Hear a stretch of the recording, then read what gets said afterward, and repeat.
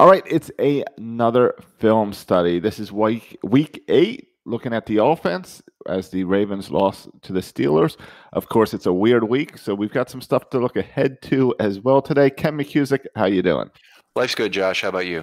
I'm doing good. I'm watching the TV. I'm waiting for the results of that Gold Glove announcement tonight. Isn't that what everyone's watching? CNN Yes, and yes. Fox News and everything for?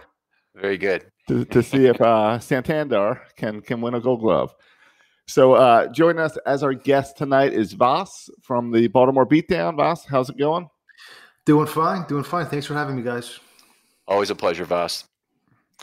Let's throw it out there generally. What did this game tell us about the Ravens? Or do we want to talk about COVID first? Maybe we talk about that before we get into this game a little bit, since this is incredible COVID, dark cloud. Yeah, COVID's the big news of yesterday that then became even bigger news today. So let's go there, and then we'll look backwards.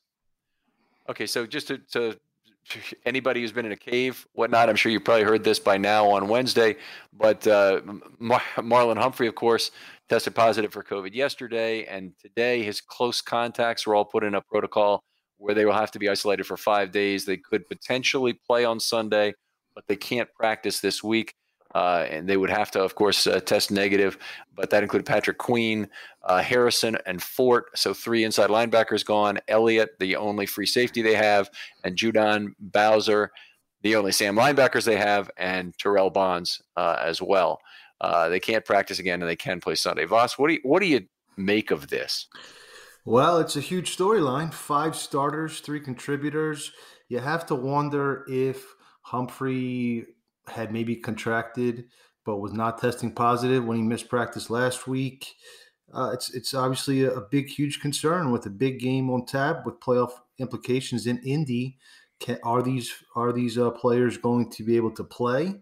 You have to figure it's spread at some point in the locker room, potentially, at least with the contact tracing.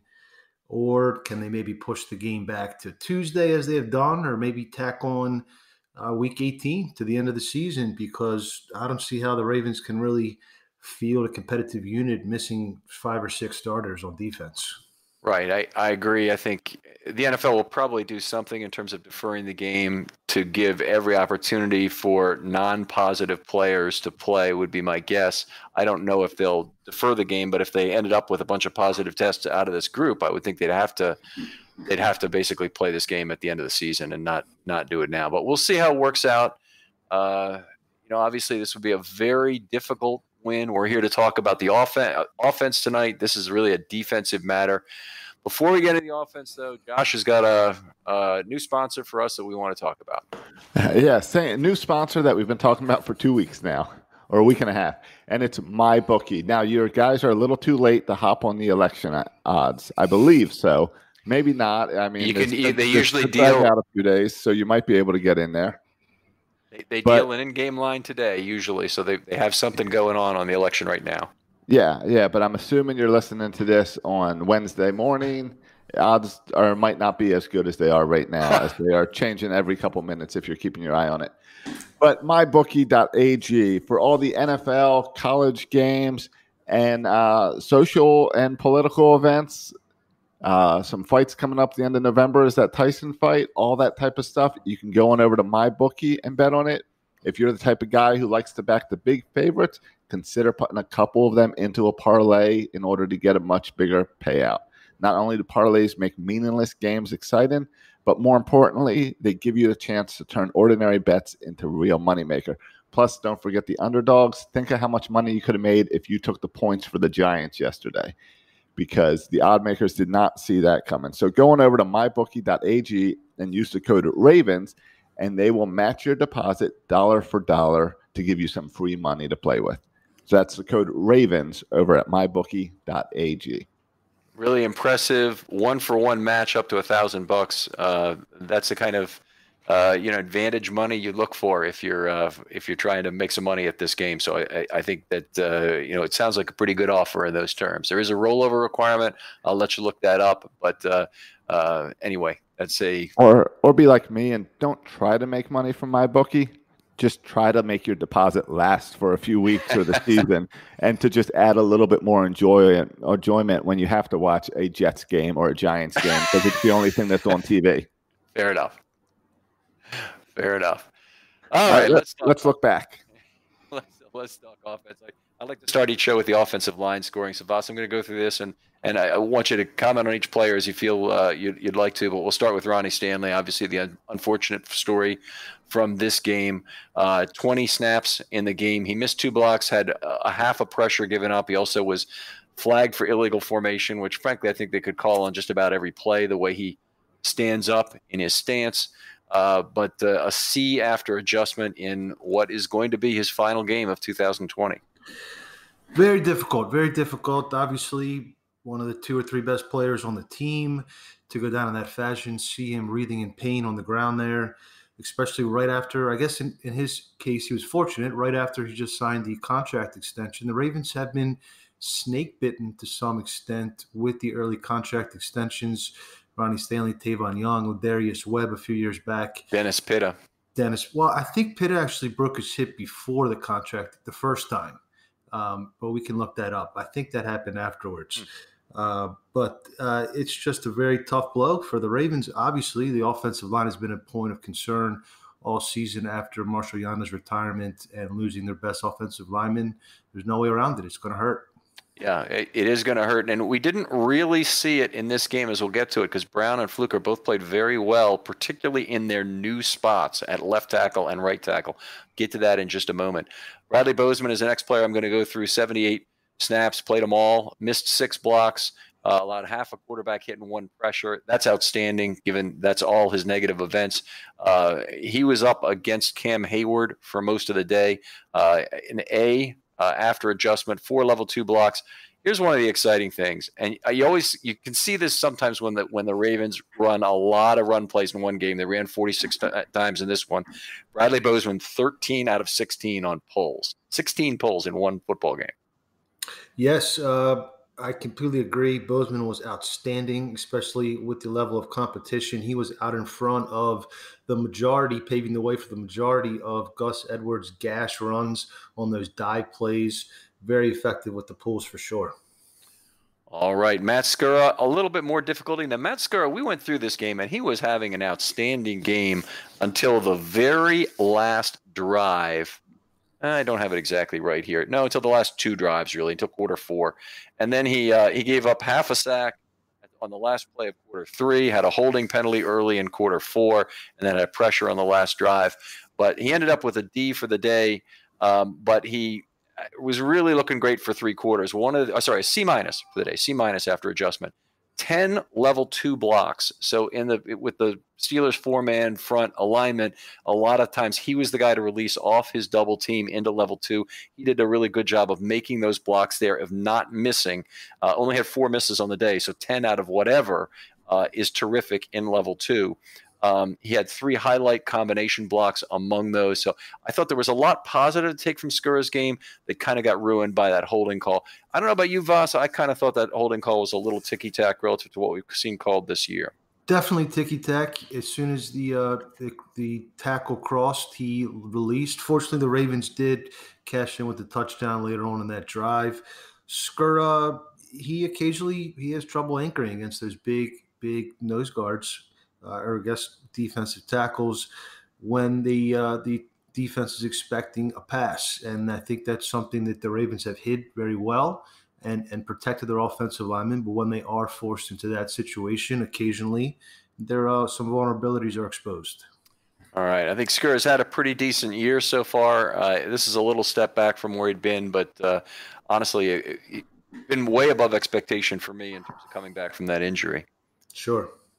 All right. Tyree Phillips also put on IR today, so that means he'll be out for 3 weeks, not wholly unexpected. Probably means Will Holden will be coming up, although I don't think they've made that move officially yet. 14 plays in this game, 11 blocks.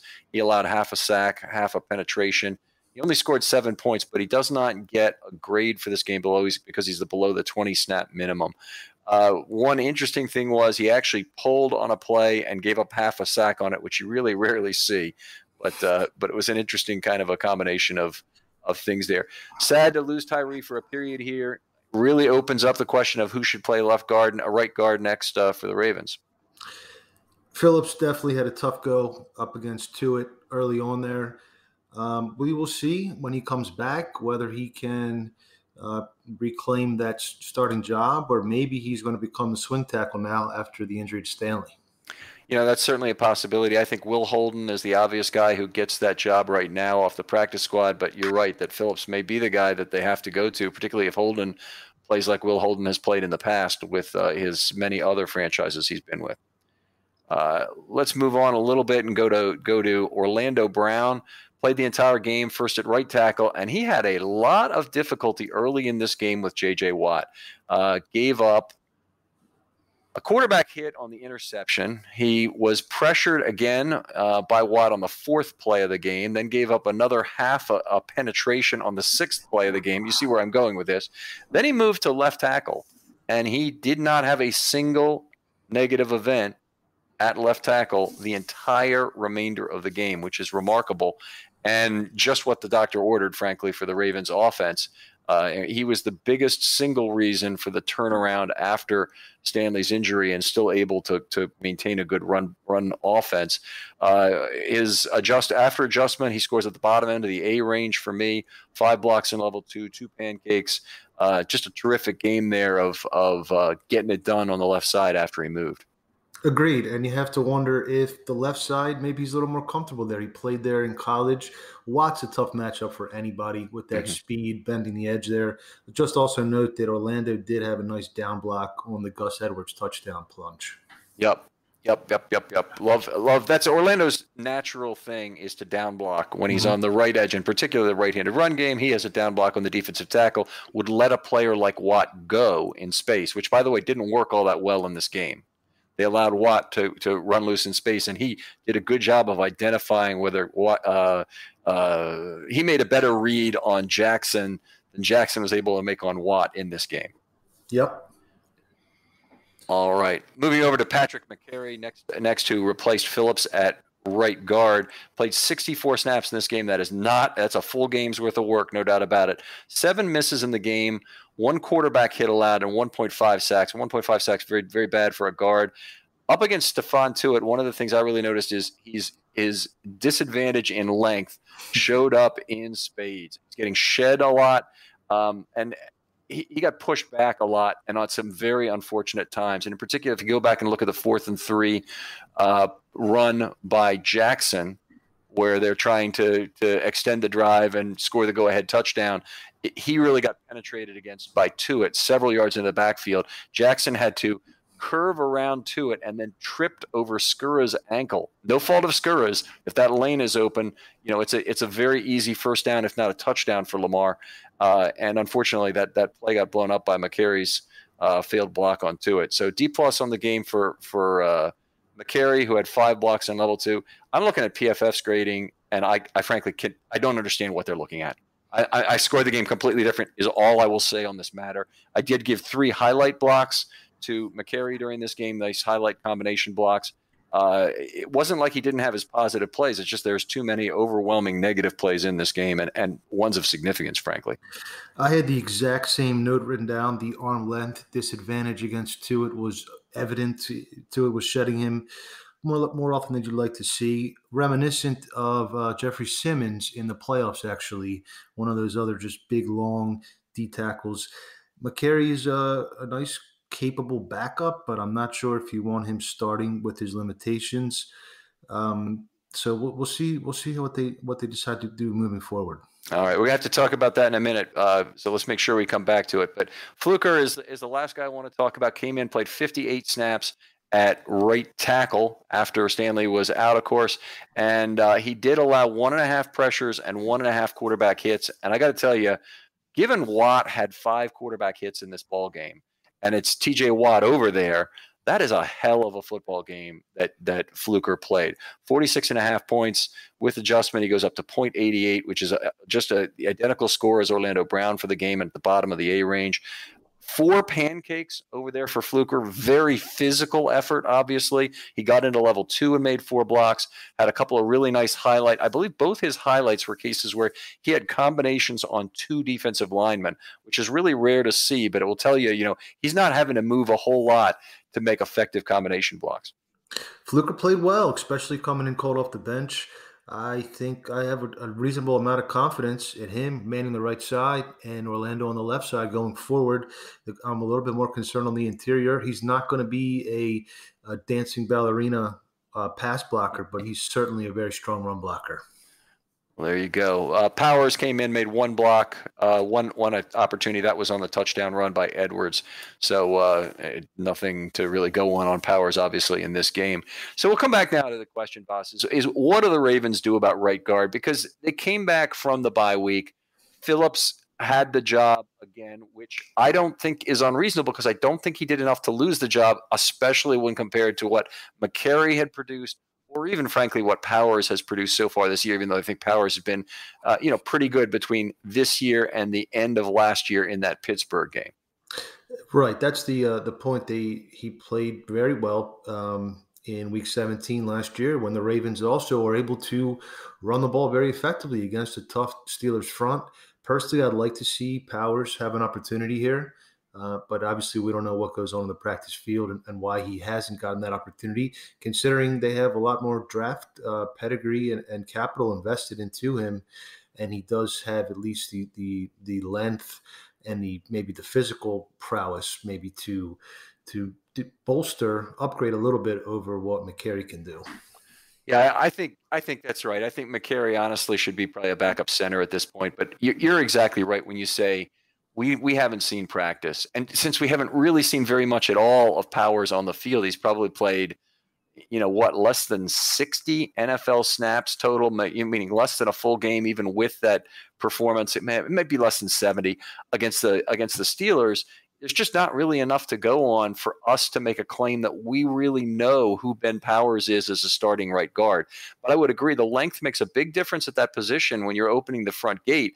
I want to see a guy who's longer and can do more to get to the jersey and the armpits of that opposing defensive tackle and give you a better chance to turn him than McCary, who's frankly like Joe Frazier playing against Muhammad, or trying to get inside on Muhammad Ali every single defensive tackle he faces. Yeah, so we'll see what they do moving forward. There must be something going on behind the scenes here, but a lot of the Ravens offensive line gurus, including yourself and some of the others, Cole and Spencer, they seem to be in agreement. Let's give Powers a chance here, but we'll see how they play it. Right.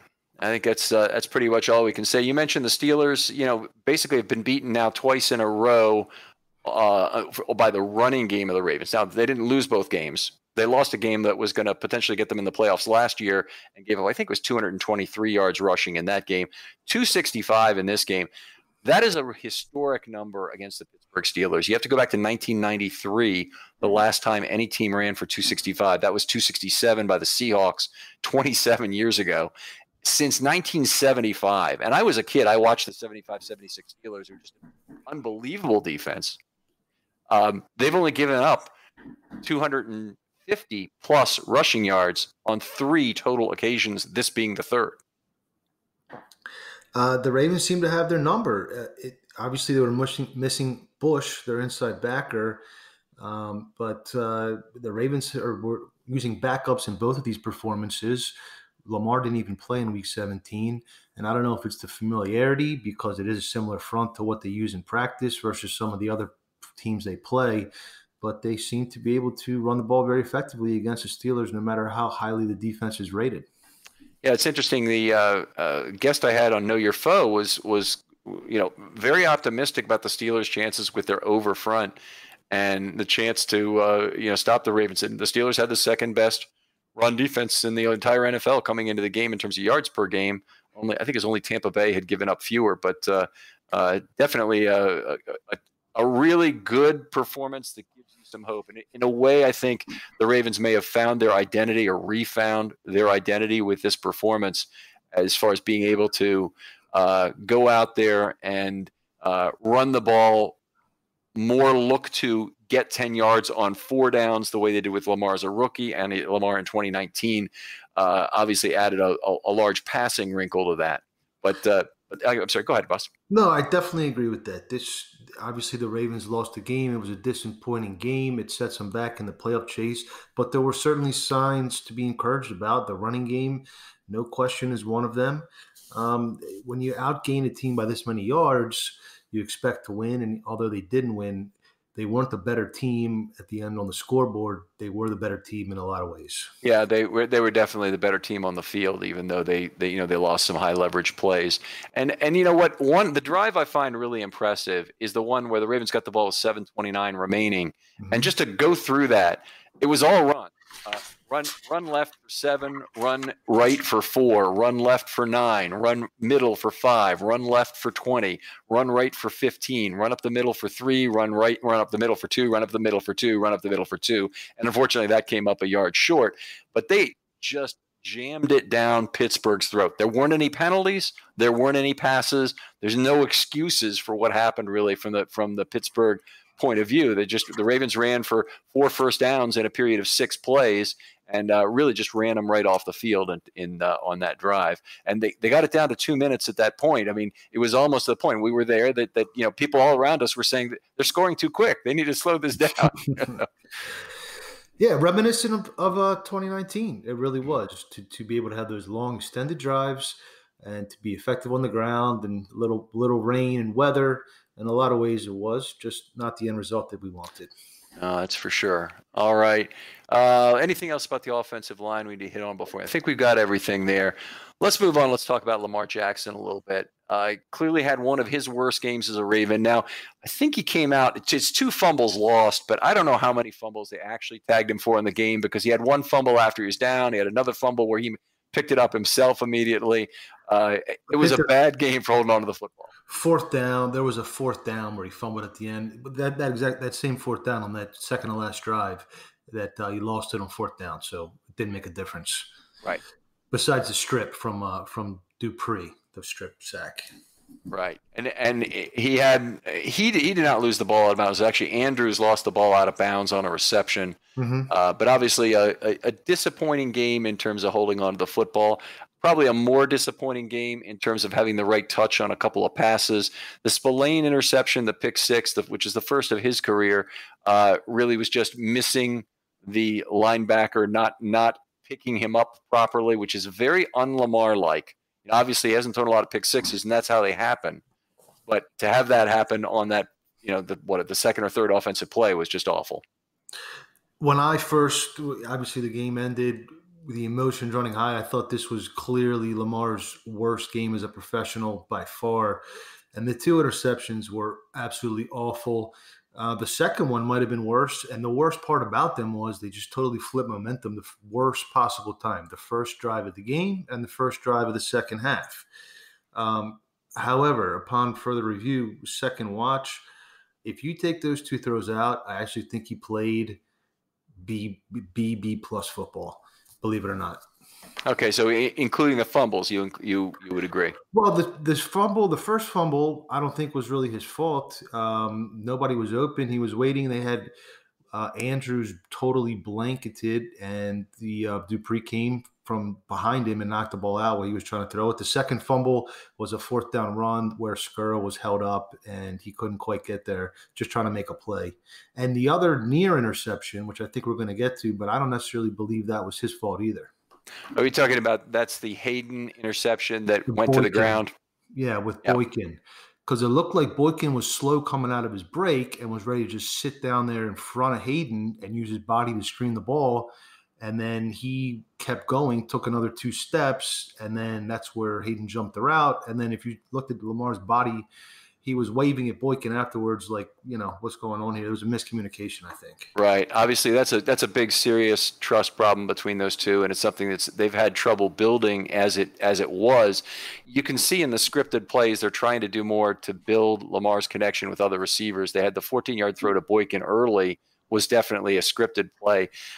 Then Lamar made a fantastic throw in the edge of the end zone, which is, by the way, the only place where he seems to be comfortable with who Miles Boykin is in the end zone. And, I look back at the Miami game last year when he had the touchdown. That was thrown up with two back shoulders that he saw the defenders. The Cleveland game was a quick turnaround where he had to trust Boykin to come out of that break properly. He did. And then the Jets game, he made space and Boykin also made complementary space in the right side of the end zone. This game was it was a perfectly thrown pass. Boykin didn't do anything special, I didn't think, on the route. He just ran it normally, but it required a perfect pass from Lamar. I mean, if you go throw for throw, I think Lamar missed maybe 4 or 5 throws throughout the game. There was another incompletion in the fourth quarter that Andrews just stopped running, and that's more on Andrews. The one play I think maybe was the last play where he just totally stared down Snead, and it looked like Andrews was uncovering about 2 yards away from him if he would have held it for another second. All right, I'll have to go back and look at that one myself. Jackson's metrics a little bit different in this game. 2.87 seconds average time to throw. By the way, that compares to 2.19 from Roethlisberger in this game. Roethlisberger just was all about getting rid of the ball immediately to get it out of his hands and beat the Ravens pass rush. But the 2.87 for Lamar is actually pretty high league-wide. It might be the 7th or 8th highest in the league this week, but it's shorter still than his season average, which is very close to 3 seconds still. The one stat that was really good, and you mentioned some good things that happened during the game, 10.7 completed air yards. The average was the highest and the best in the entire NFL. And he had a positive air yard differential, which means his completed yards were longer than his intended yards. Folks, that almost never happens because you always complete short passes to running backs, much higher completion percentage on those than you do on your bombs. And so you almost always come back with a lower completed air yards than intended air yards than completed air yards. Sorry, lower completed than intended.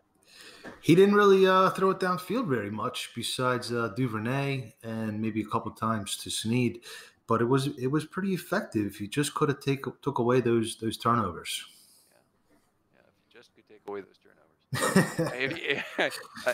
Minus 12.4% completion percentage over expectation. We've been over on this show the weaknesses in that statistic, but in this particular case, I don't think it's necessarily a terrible reflection of what went on. In particular, a couple of the interceptions really should have been either a completion or a not interception, but he did have a throw or two. The Andrews play that you talked about is one that he was over maybe between the numbers and left hash, and Andrews had broken over fairly deep, and the throw was massively underthrown. I don't think it was on Andrews to come back for that ball. That's the one I'm talking about. Okay, I'm referring to a different play. I think it was the second to last drive, or maybe even the last drive, where Andrews was kind of wide open in the middle of the field and just stopped, and Lamar was leading him a little bit. Oh, okay. I have to go back and look at that one then too. All right, interceptable balls obviously a problem in this one with 3, and again, I need to look at that Boykin throw again and really see who I blame it on, because I did note down in my production notes here that we needed to talk about the Boykin trust situation and whether that had been broken with what happened on the break on that route. I'm sorry. Go ahead. No, I'm not trying to defend Lamar too much. I just they lost this game because of Lamar, in my opinion. But I don't think they would have been in this game to any extent either without Lamar. So some of the Lamar bashing is a little bit overboard, in my opinion. Right. Well, from a scheme perspective, Lamar definitely drove the run game as he did in 18 and 19 in terms of the ability to force the defense to consider him first. And it just worked out extremely well. Why don't we talk about that next? Because I thought that was one of the really good things and the positive precursors for the rest of the season is how the Ravens really went back to the pistol in this game as their primary run weapon. 25 times they ran out of the pistol in this game. At first, by the way, there was we have Edwards and Dobbins kind of alternating in terms of their time in the backfield, and Edwards was getting 100% of the pistol runs early, and Dobbins was getting 100% of the sidecar runs. But then it changed, and Dobbins had plenty of pistol runs for the game. In fact, he had 12 of the 25, as it turned out, for the whole game, and Edwards had 4 of the 14 sidecars. So it wasn't any kind of a huge differential in the end. But it was kind of interesting to see that start to develop. The pistol just has been the effective weapon. It's been the thing that really no one has been able to figure out without making very big compromises elsewhere on the field. Yeah, I think Greg Roman put the bye week to good use. Getting back to the pistol, another nice wrinkle that he brought in was the option pitch, not the read option, but where they was actually pitching it. I think they had two to Dobbins early in the third quarter, and then one or two more in the fourth quarter. Very effective. Just continuing to build upon the complexities of that run game. Yeah, this is the right game to add plays when you have a big, important divisional game. It's just sad the Ravens didn't win it, but he's been a master, Roman, of out surprising the opponent, of always having some new wrinkle he's adding to try and give the playbook more depth and texture to defend. Anyway, very positive, obviously, on what happened in the run game. One of the things we saw that was kind of interesting was on the Edwards TD run. Edwards is a fullback in the pony backfield, which we've only seen, I think, one other time this year. I may be wrong on that. I know who can tell me. But the pony backfield, an interesting call there, an interesting choice there that forced the Steelers to try and determine who was going to get the football. Certainly. I'll have to go back and check that one out myself. But the more you can add, the QB option, or I'm sorry, the QB draw, I thought they used that effectively, but maybe a little bit too much at certain points. We're seeing a lot of Lamar's runs come up the middle this year. And one of the things that I'm afraid they're going to lose in Ronnie Stanley is the ability to run left with Lamar, because that's something that he's exceptional in terms of sealing that edge, and his feet are good to do it. I kind of question whether Orlando Brown's going to be able to do the same things. We talked about Boykin a little bit earlier too. Let's talk about that first. And I do want to make a point about Boykin here as well. Anything else you have to say about the left edge and concerns with Lamar running left or runs left in general? We'll see. I think the left is actually going to. It depends what happens at right guard. Yeah, I know they're a right-handed team, and Fluker's very strong over there. But now you have Bozeman and Brown on the left side, so I think they'll be okay on the left side. Okay, all right. Our guest on the last show, or on one of the recent shows, said he was done hearing about how good a run blocker that Miles Boykin was. But Miles Boykin had some tremendous run blocks in this game on the long runs. One on Lamar's long run, another one, he's in the picture the whole time. He never releases his man. On Dobbins' long run where he keeps dribbling up the right sideline. No one seems to be able to either knock him out or bring him down. Both great blocks, and those weren't his only ones. Absolutely, no question. He and Boyle and Rijkaard all blocked very well in this game, I thought. Yeah, Ricard. Now they used him relatively scantly in this game, but he was terrific when he was in there in terms of his effect on the run game. I want to say he only played maybe 17 snaps in this game, and I looked at the game book total earlier. I got to bring it up again here for myself, but I believe that's correct. That's right, 17 snaps from Ricard. But I agree. I thought he was terrific in terms of his blocks, and he was really feeling it on the field, really letting you know how he felt about the blocks he had made. And I think they need that on offense. They need some of that testosterone a little bit sometimes. That's good to hear. Some of the other, scheme things, the Duvernay, the big off-script opportunity, I'm pretty happy about. For one thing, he was up to 37 snaps in this game. They threw the ball to him 3 times, and the one that was completed was the bomb down the middle of the field, which was an off-script play. Clearly, it was a fairly late read that they got the ball to him, and there's no one anywhere near him. Yeah, that was a great play. He lined up in the slot, and I'd love to see Duvernay get more involved. He seems to be a playmaker. He really is. And he actually outsnapped Boykin in this game, 45% to 40%, according to SIS. I'm not sure exactly how you charted it. But coming out of the bye, you need to get the rookie more involved and continue to build him up into the offense, I think. Yeah, it's hard to miss snap count, so I'm sure you're right about that, but I want to check it right now because I did not notice it. But you're right, 37 to 33 in snaps. That's how it was. But that is a pretty big change that maybe has gone a little bit under the radar given the nature of all the Ravens news that's come out over the last 48 hours. But that's a pretty darn big change. Yep. So hopefully they could continue getting more and more touches for Duvernay. I think they're going to need it down the stretch. Okay, another scheme thing I want to mention, which leads into one of the other points, is the fade route they threw to Hollywood in the end zone. Now, this is the one where they had the review. It appeared he might have been close to tapping 2 feet down, but it didn't appear he got it. And then they came back to him for a more traditional rollout and throw to an open area from Lamar, where Lamar was really creating the passing lane with his legs. But I want to talk about that fade route for a minute because the Ravens basically do not throw any fade route touchdowns. They just, other teams, they use the fade out in the red zone, and you talk about a big player being a red zone threat. Now, I'm not saying they never throw the ball high and try and make use of Andrews' size in the end zone, for example, but it's basically they create passing lanes with Lamar's legs to get a direct on a line throw that beats the traffic as opposed to trying to beat a single quarterback over the top. Well, fade route's one of the least effective red zone plays, I believe, by most metrics.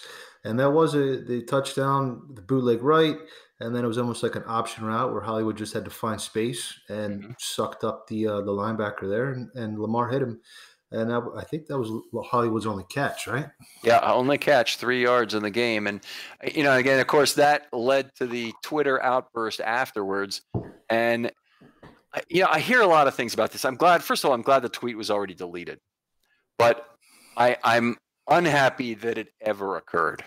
And I don't think it'll win him any points with his teammates.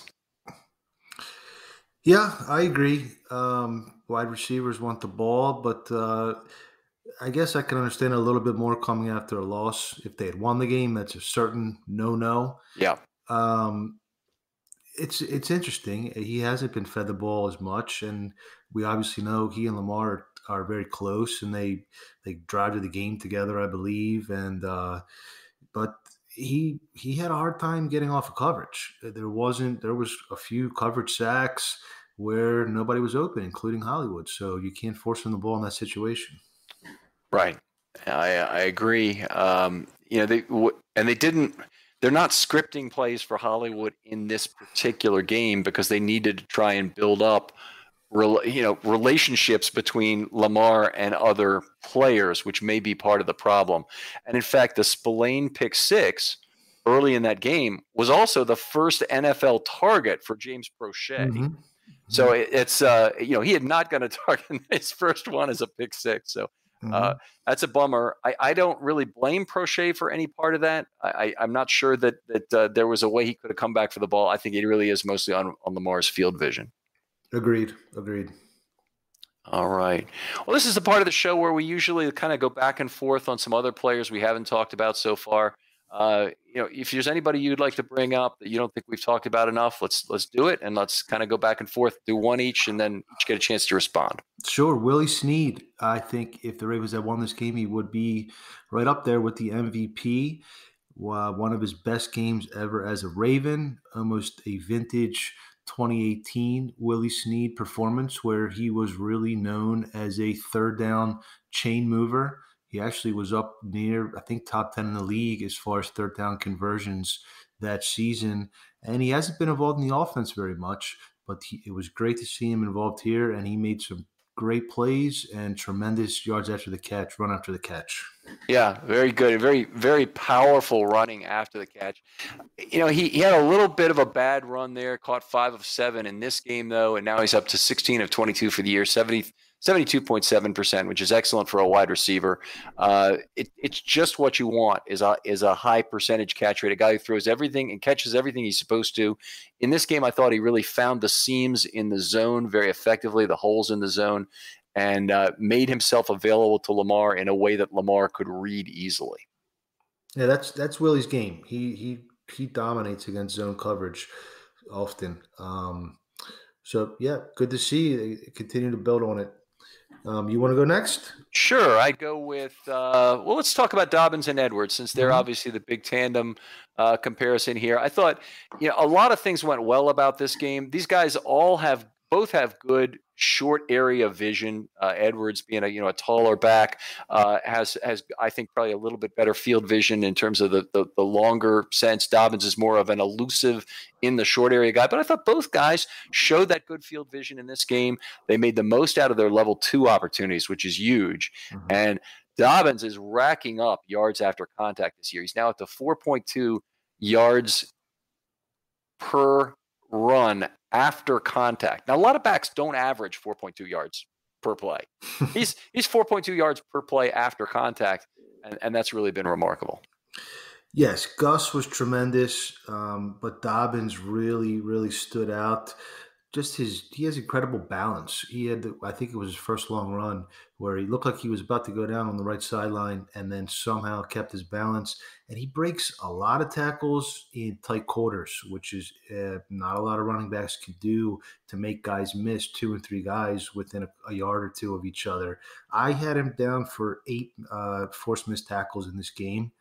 And that's outstanding. Most running backs are pretty much interchangeable, but when they can start forcing missed tackles, that's how they really add value. Yeah, that would be outstanding. I mean, that's I know there's various sources on missed tackles. I honestly don't trust any of them unless I do the charting. But if you say he had 8 missed tackles in this game, I like your number, and I think qualitatively it sounds correct to me. He's been one of the most impressive breakaway runners. You mentioned his ability to keep his balance. He's very Ray Rice-like, and he has the exact same hold the ball in his right arm, go down with his left arm, and keep himself up on 3 pins. He can keep himself up on a tripod and then keep moving. That's been fun to watch, and really I think so far has very much justified the draft pick. Agreed. Who's your next guy?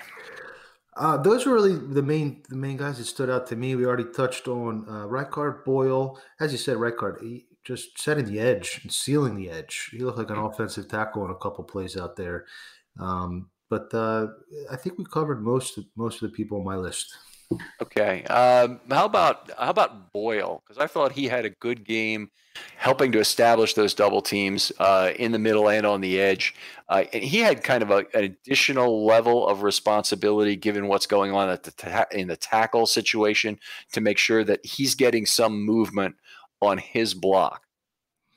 Yes, absolutely. And I think in certain matchups for Fluker, he's going to need a little help from Boyle going forward. But yes, certainly Boyle was a very strong blocker in this game. He's very consistent week to week.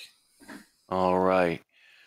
We're not going to have any MVPs this week because we don't do that after a loss. So that's just an unfortunate circumstance. There were a lot of players who played well offensively and a lot of players who played well defensively. Honestly, the focus of this loss comes down, pretty squarely, frankly, on the turnovers that were largely Lamar. Josh, what do you have for us in the mailbag? All right, just a little bit in the mailbag today. I was excited. I was going to bring you the Hollywood Brown question as a mailbag question, but you guys already covered that. And I think for a lot of fans, the way they took that tweet is if it didn't affect his relationship with the players, it made us feel a little bit more comfortable about not having Antonio Brown. Yes, Voss said earlier about, the wide receiver is a diva position. They want the football. If they not getting the football, they feel uninvolved in the game. I think it's unfortunate that he's got the familial relationship he's got, but it almost forces him to be more careful on social media with who he is.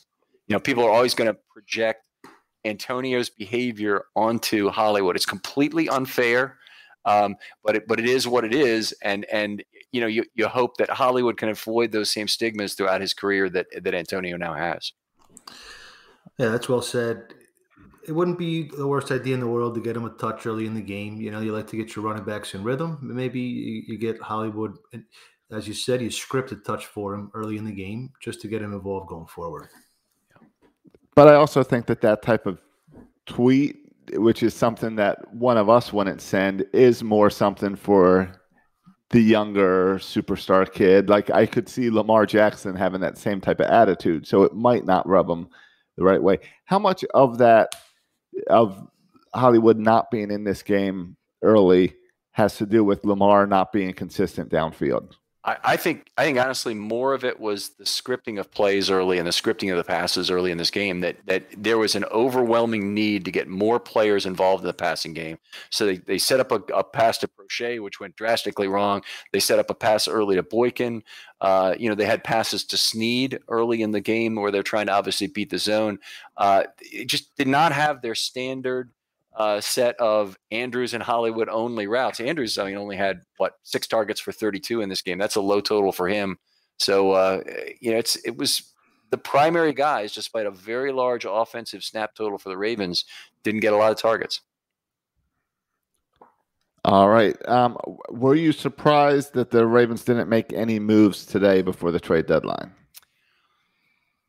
I think they probably tried. But, one of the things that's happening is I think the breaking COVID story may have some implications for the team's decision-making going forward. Obviously, this is a very serious situation. If this persists for 2 or even 3 weeks, it could be very scary in terms of what it means for the Ravens season. I said entering these 5 games that they're sure to make the playoffs. These 5 games would just really determine their seeding.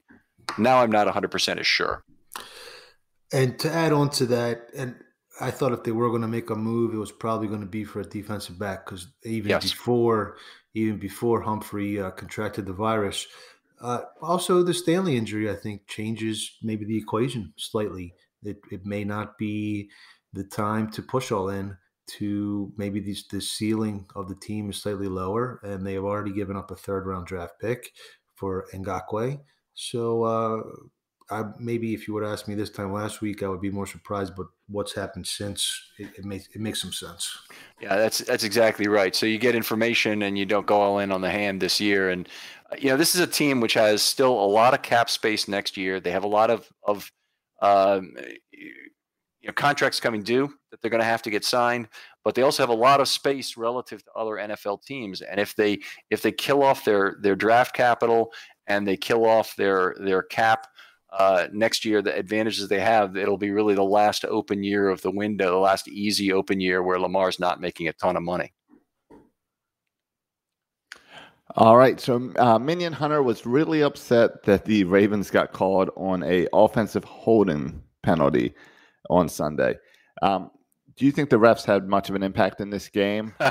And the big play to really talk about would be the play at the end of the game, and if there should have been a flag or if they should have just let it walk off. I mean, I thought the end of the game should have been a flag. I thought he got there early, but I thought the pass interference on Bonds was fairly ticky-tack. The pass interference on Humphrey, I have not yet reviewed in all 22, but what they showed us on the broadcast was nothing that I would consider pass interference. The offensive holding we talked about earlier, Voss, I don't think that, I think that was fairly ticky-tack by 2020 standards. I'm bothered in a sense by the illegal formation penalty because I don't know when they're going to call it. It seems to happen an awful lot, and they just don't call it all the time. I thought the Peters penalty was ticky-tack. I thought that they whistled the Dobbins stopped instead of letting him get out of bounds late in the 4th quarter, which I don't know if I've ever seen happen before, which would have saved maybe 5-10 seconds on the clock. And Judon getting thrown out for what, in my mind, was incidental contact. He wasn't. It was almost Suggs in Detroit type of deal. You can't blame it on the refs. You blame it on the turnovers. But I thought that the Pittsburgh probably got the better deal of the officiating in this game. And of course, you both did not bring up the extra seconds with the injured Steeler. Yeah, that was at the end. That was a problem. I mean, the league has come out about that. Steratore, not the league, but that was a big problem. The behind the play, that not to be thrown out. I actually did think that the Dobbins play, the correct call was for the clock to continue running, for the record, Voss. So the fact that they spotted there, he was actually being moved backwards. That's when you call it. when the player's being moved backwards and goes out of bounds. So he has to still be moving forwards. But that was ridiculous. Behind the play, Cam Hayward being down, right, just didn't make any sense at all. And I thought 10 seconds, would have given the Ravens 3 and perhaps 4 chances to get into the end zone from there, which would have made it a lot more interesting. Right, and of course the Peters play you mentioned was a bad call, but then he immediately got the strip and fumble. There you go. So we all got past that right away. All right, how's this offensive line move forward now without Stanley? I know you addressed it some, but are you happy with the guys we have in order to do this, or is it more like Vaz was saying about we're now just kind of looking to next year to have a good offensive line? Do you want to start with this, Vaz? Well, I don't think I'm looking to next year to have an offensive line. I actually still think the Ravens have the makings of a solid offensive line, even without Stanley. There's a lot of teams around the league in much worse shape. Just look at the entire NFC East division, for example. So I think they're going to be okay. I think they need to figure out right guard, potentially make a move there. Yeah, I agree. I think that the identity of the team as a running team that appeared to be generated in this football game, they need to build on that. And that means use Brown and use Fluker at what they're really good at. Brown and Fluker were absolutely outstanding in this game at left tackle and right tackle, respectively. Most of the downgrades at all for Brown, of course, were on the right side. So I think there's reason for hope coming out of this game against such a good pair of bookend defensive ends, outside linebackers, that you would have, positive views of what the Ravens can be offensively the rest of the year. They just need to build on that identity, I think, now. All right, and that leads right into this final question. Not to say that the team is bad, because the Chiefs and the Steelers are the 2 best teams in football, and that's who you got your 2 losses to. But with Super Bowl expectations, they're going to have to beat both of these teams. What do you build on in order to do that the next time you play them? I mean, in terms of how do you beat the Steelers the next time, you do exactly what you did this time, and you just don't turn the ball over. That's the simple answer on that. The much harder answer is how do you beat the Chiefs? Well, you could say catch the ball against the Chiefs or against the Steelers. We're talking about. Well, the Chiefs, we had a lot of drops. Chiefs, we had a lot of coverage breakdowns too. So the problems were much worse and much more inability to do a lot of things right. They got beat a lot worse than the 34-20 score would indicate. But I'm optimistic actually relative to their ability to beat Pittsburgh. Bring them on in the playoffs, even there. 1,000% against Pittsburgh. Another rematch. And I think Tennessee is the other, and Buffalo. I think the Ravens match up well, but KC's maybe on a different level. I'm not as confident in that matchup. Now, we didn't mention this before so far, but there might be expansion to a 16-team playoff from 14. That's been proposed today. I don't know why it's really necessary, and I'm not sure that it will happen. They said it's a response to COVID. Well, they already went to 14 teams. I mean, that seems – would the Ravens potentially benefit from that? And if they did, they would get in as an 8 seed, and then they play Kansas City right away, which doesn't sound like a good deal. But could they otherwise benefit from it? I think avoiding Kansas City would be the most beneficial tact. All right.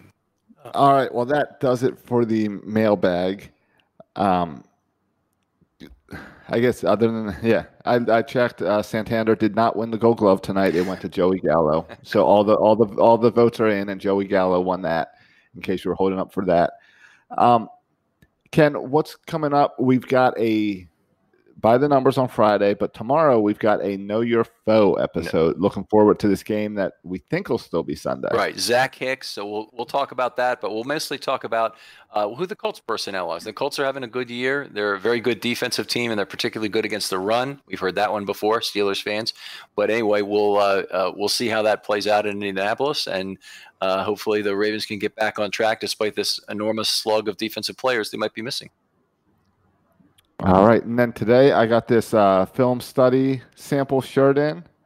So we've got some film study shirts now up on the filmstudybaltimore.com. And they sent me one of these Gators to test out, which is pretty nice. I don't know if either of you guys are one of these Gator people instead of the normal mask. But the film study Gator, I'm very impressed with. I haven't tried a gator. Put it on for a second. I know more. it's going to mess up your mic here, but go ahead and put it on. And I just want to see how it looks on you. It definitely improves your look right there if you keep it over your face, Josh. You knew that was coming. I don't know.